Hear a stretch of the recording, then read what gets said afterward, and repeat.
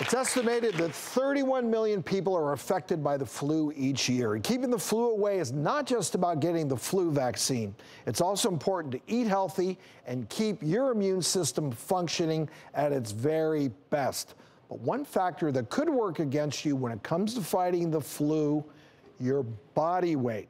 And a recent study published by the International Journal of Obesity says that obesity is a risk factor for flu complications and might make the vaccine less effective.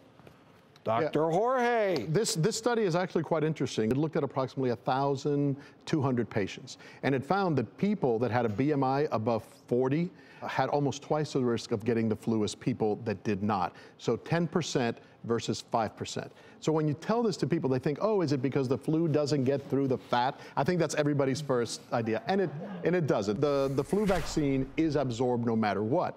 But as we reiterate all the time, being overweight knocks down almost like all of the hormonal patterns in your body, including something called T cells, which are the main thing that help you actually make antibodies to fight against the flu. So being overweight, and this is a substantial BMI, a BMI which stands for body mass index, which basically is your height divided by your weight or something like that. But if it's over 30, you're overweight. If you're over 40, you are markedly and morbidly obese. So all that contributes not just to your heart health, but to your immune health. And you're much more likely to get infections, and you're much less likely to be protected against certain infections like the flu virus. And we know last winter was a really bad flu, and this year it may be more of the same.